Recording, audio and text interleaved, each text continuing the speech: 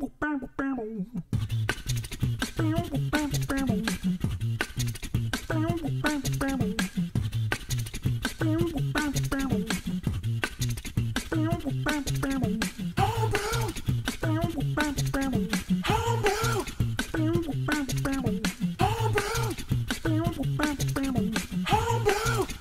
watching Homebrew, hosted by Big Secu at secu.com.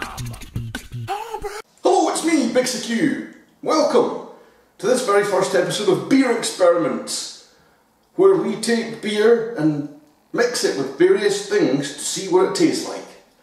So, you may have seen in the craft beer scene these days, there is a lot of grapefruit IPAs kicking about.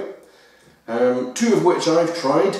I've tried Sculpin Grapefruit IPA and Brewdog Elvis Juice IPA.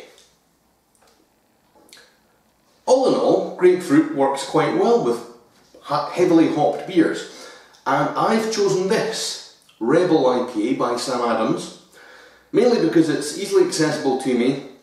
It's alright for an American IPA, but it's not so good I'm going to cry if pouring grapefruit juice into it doesn't work.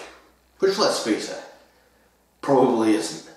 So, let's see what this is going to taste like with supermarket grapefruit juice in it.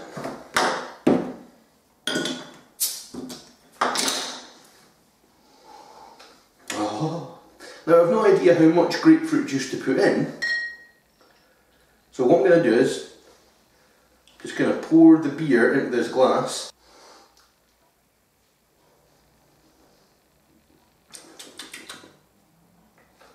It's not bad. Now I'm going to shove some grapefruit juice into it.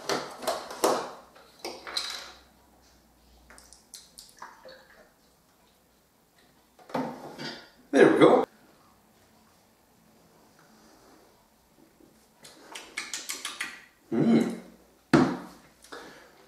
That's actually pretty good.